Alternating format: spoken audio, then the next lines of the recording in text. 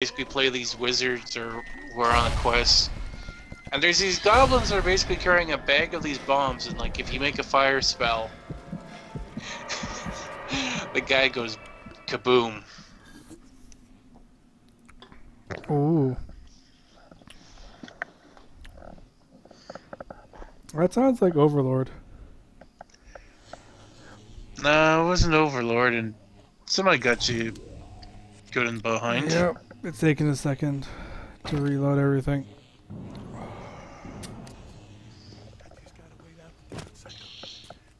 I'm just trying to remember the proper name of the game, but I know it's the one where it's like you're playing like these wizards. You have basically the headmaster who supposedly his name is Vlad, but apparently he's not a vampire. You know he is. Supposedly. Putting you out of your misery will be the nicest thing anyone's ever done for you. So he's trying to basically appeal to the fact that if we let him kill him, he's putting us out of our misery, technically. But there's a few reasons why that doesn't work, because yeah, sure you can kill us, but we're still an individual now. Also, this reminds me of stuff to do with orphans and things. Wallet a little light? At Surgical Savings, we'll happily work out an affordable payment plan for any major procedure. Potentially terminal illnesses won't wait until payday, should you? Okay. Thank you. Rosie got out of the way. She knew what to do. Get back in your corner, Rosie. Okay. We were in here. This is where we died. So there's a person here that tried to kill us. There you are. Revenge kill.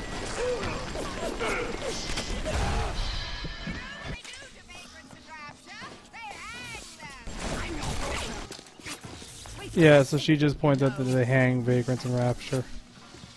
Where are you going? Vagrants. Because we're a vagrant. Uh, Because most of the splicers are, in some capacity, crazy. Because all the people that weren't making money in Rapture left. You know, all the poor people, etc., left. And because all the poor people left, everything started going into, you know, heck. It's part of the reason why everything looks so run down. Because there's no people maintaining it. yeah, that would be a problem. Turns out, when you don't pay people sustainable living wages, and you tell them to basically undercut each other and underbid each other, everything doesn't, you know, suddenly become a utopian paradise where everyone's in some sort of system working to, as a collaborative collective, improve. Instead, people try and make money. It's almost like a capitalistic system needs checks and balances. Because raw capitalism is not, well, it's not biased, yeah, but because it's not biased, it also has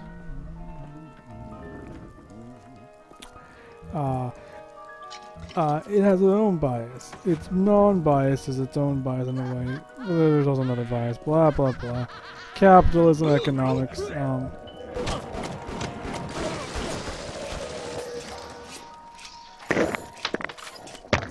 Because capitalism is biased to people that already have money.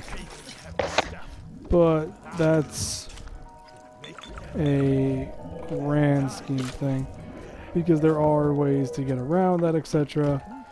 And that's where the fact that the bias exists, but can also be challenged, comes from. And there's so much to it.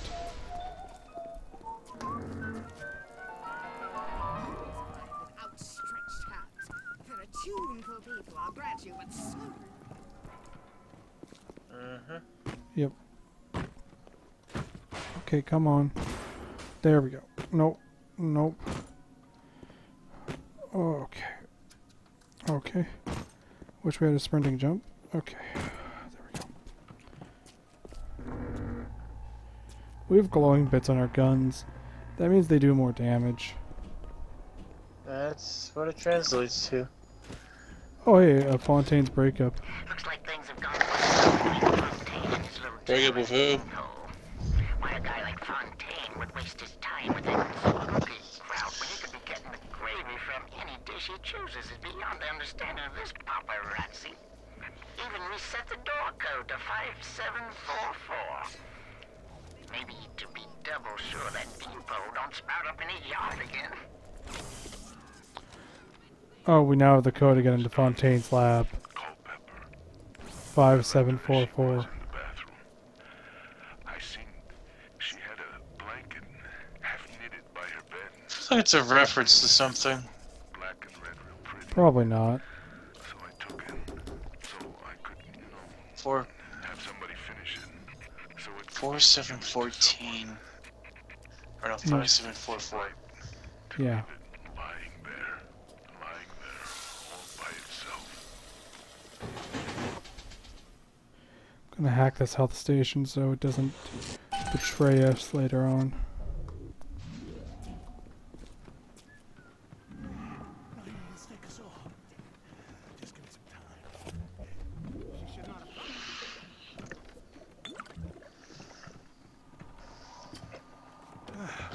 When I could start a business down here, yeah.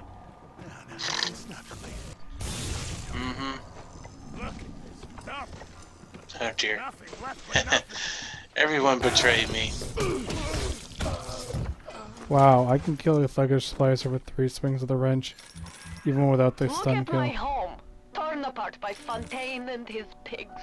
No doubt he had the samples of Lot 192 taken to his penthouse.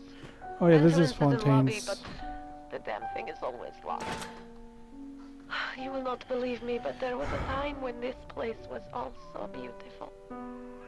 See, and I think Tenenbaum may be right. I think Rapture at some point was beautiful, but I think Ryan's dream made it so it would always corrupt. But also, that's just rude, guys. That's really rude. You don't insult Tenenbaum. Like, she's not those things. Like, one, she isn't sleeping around and being paid for it. She's being paid to do science. If you want to call her something, you can call her something, but she's not that.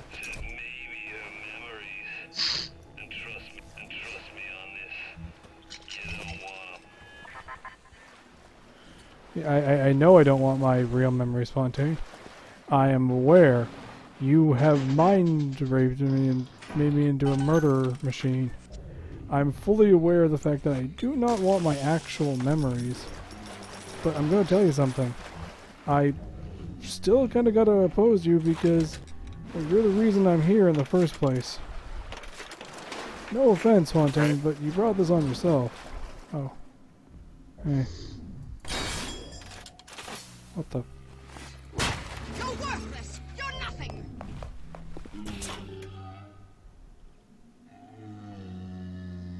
And then the game lags out.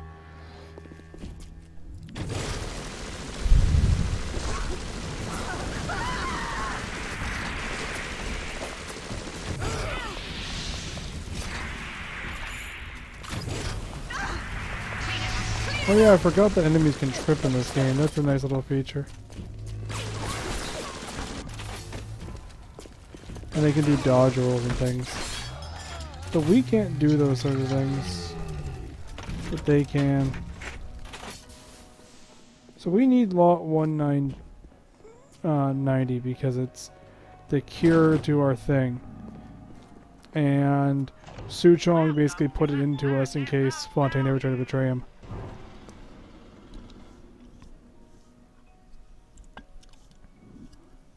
As a way to basically be like, I'll free you if you, help me. So don't kill me and I'll give you your freedom, basically.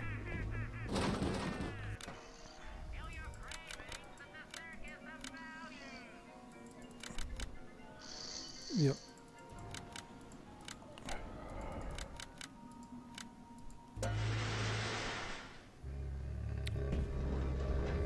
Okay.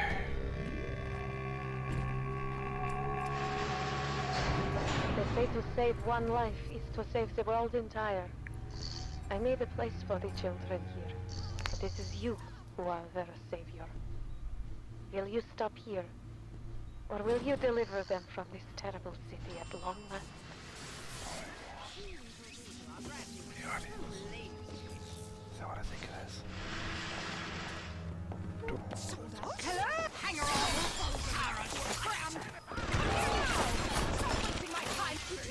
The blood! The blood!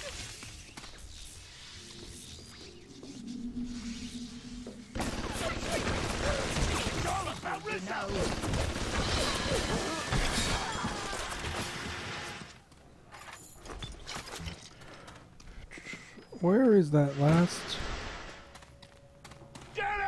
Oh, wait, you still looking for another little sister? No, no, I'm just trying to shoot this guy with a crossbow. Because I have the crossbow and I'm trying to make use of it. Because I'm pretty sure it is the worst gun in the game, but I still want to try and use it. Because, well, I like crossbows. The Revar crossbow is my favorite gun in Half-Life. Oh, yeah. Now, was that in the second game? Even though I think they had one in the first one, too, didn't they? Just a different variation. No, they didn't have the Revar crossbow. They had some kind of crossbow. Possibly. I think it was for one of the underwater segments. Yeah, there's a lot of little things hidden around in that game. Oh, what's shooting at me? Robot. Robot friend. You're not my friend. Murder.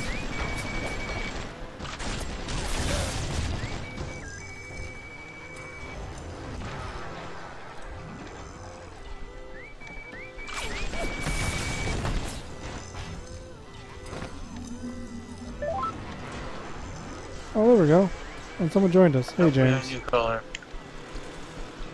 How are you, James? I just realized I have no plastic. Oh, really? Oh, that's good. What the? Oh, there we go. I found the problem. There's a And we got security another camera.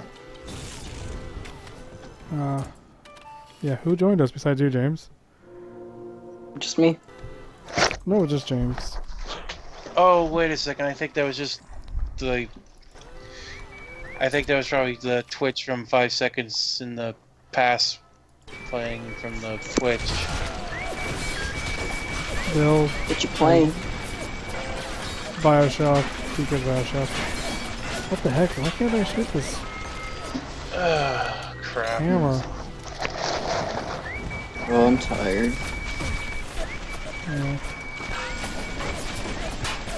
I guess it must be getting close to that time. It is getting close that time, yeah. I'm not tired because I took a nap. Oh, time to play Gary's mod. Gary's mod? Yeah, I'm playing Gmod. My mic's not working, so Is your mic working? not on Gmod. No, it's not.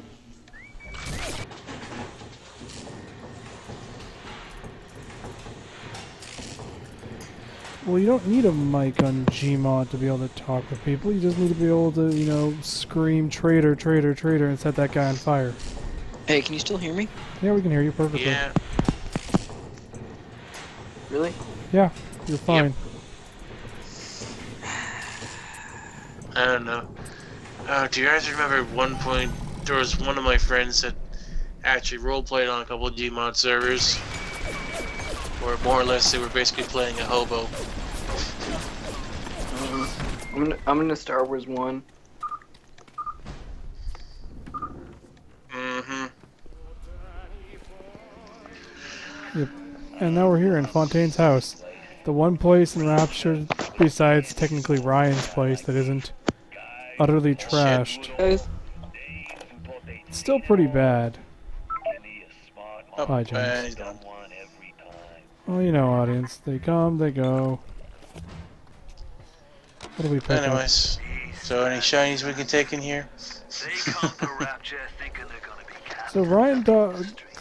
Ryan doesn't talk to us like he's our dad, but Fontaine at one point starts going about how we're technically his dad. He's technically our dad. I'm like, I mean, if you want to push the definition, yes, you're our adopted, abusive stepfather.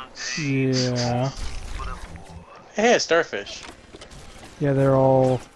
I love it. They're just clinging to the side, and you can sometimes see them. Oh, wait, no, we've already maxed out our research with camera. And so we've basically done most of our research, and we have 2 drones following us around right now. So we actually can get up to 2, it seems. Well, that's good. I think it may have been a research upgrade we got.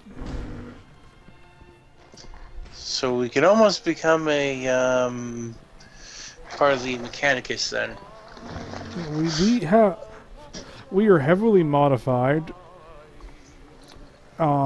Increased super being with, you know, robotic weapons that are highly advanced for our time period, and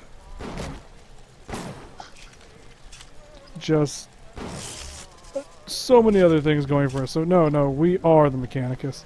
Also, this is over here, lot 192 we can pick up, and there's electric flesh. I know. Only thing you're missing are cyber arms on your back. And man, you are missing that wire hard. Oh, there you go. Yep. Anyways, electric flesh makes it so we take less damage from electricity and we deal more damage to enemies with it. We're getting to the point that we're going to not need photographer's eye soon. We're going to store electric flesh in Gene Bank. Okay, there we go. We got a crossbow. We'll pick up 192 in a second, because I just want to make sure that we're good here before leaving Fontaine's place. I thought he had a power to the people station in here or something. Crazy. We can turn on his sink. His bathroom isn't looking that great. Weren't we surprised? Kinda. You'd expect you to take better care of his place. I love the frosty glass he's got, though. Anyways, we're gonna take 192. Anyways, yeah, this is weird. Yes, the compound is taking hold. Oh, what room are we in now? The effects of the mental suggestion are now gone, but there will certainly be side effects. Or And drugged out of our mind. So basically what this does is it randomly will swap us over to plasmids. Here we go, it's going to explain that. Now, lot 92 is would cause some side effects. Your plasmids become unstable and you're temporarily unable to choose which one you have equipped. So basically when we swap to our plasmids, it's going to be a random plasmid.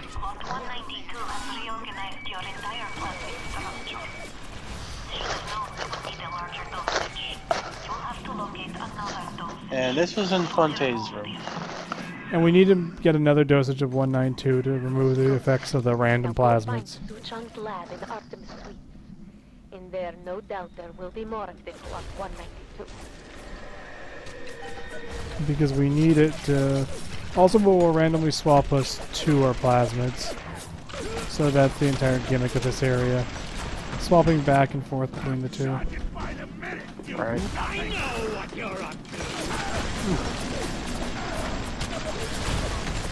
Those robots are kicking butt.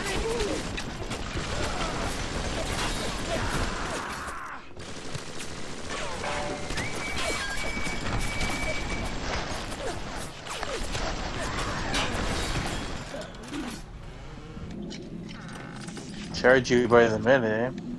Yeah. Anyways, that's a good point. In this video, we're coming close to an end of this recording session. Oh, cool, we got the decoy. We don't have this power yet. Watch what it does. Decoy. Oh, that's the one where you make a clone of yourself, right? Yep. Target dummy is what it's called, actually.